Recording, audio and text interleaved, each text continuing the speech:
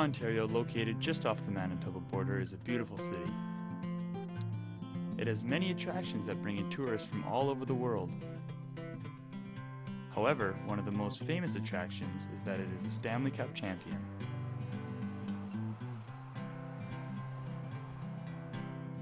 If you have ever been to Kenora, you'd be able to tell very quickly that it is a hockey town, and it always has been, even as far back as 1907. It was then that a team of 7 men known as the Kenora Thistles challenged the Montreal Wanderers for the Cup in a best-of-3 matchup, coming out on top. Back then, the Stanley Cup and even hockey itself was a lot different than what it is today. The famous Cup was not won in the NHL, and there were no playoffs. Any team who wanted to win the Cup could. They just had to challenge the team who'd won it last. In order to know just how hard the Stanley Cup was to win in 1907, you need to understand how hockey was played back then.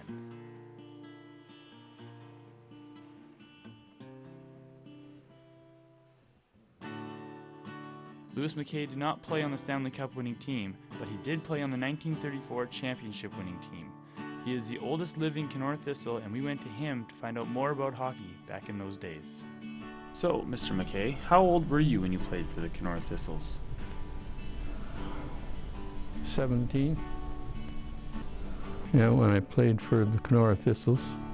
That's when I started out playing at that age, yes. So what was hockey like in 1934? Not as rough as what it is today, but it was rough enough. Was the game faster or slower than what it is today? Well, the boys today have a much better opportunity because they're being drilled very well by experts in the field of hockey. What was the equipment like back in 1934?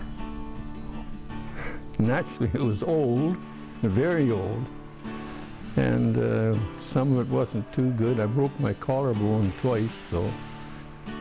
What was the rink like that the Thistles would have played in? We used to call it the matchbox. It was very small. It held about 1,500 people, and it was just natural ice.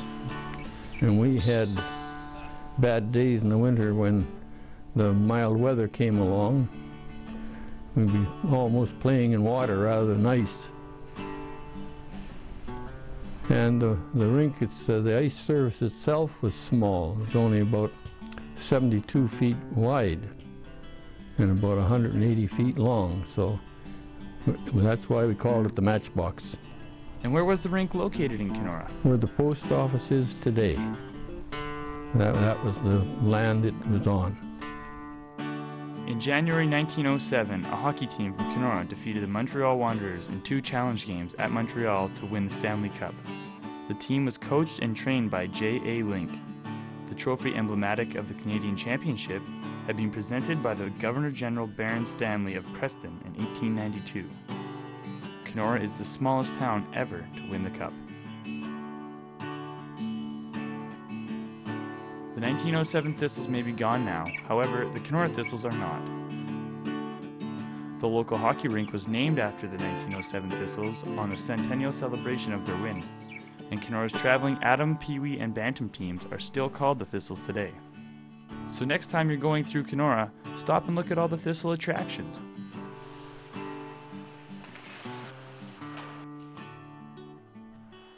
Hey, why not stop and watch a game or two?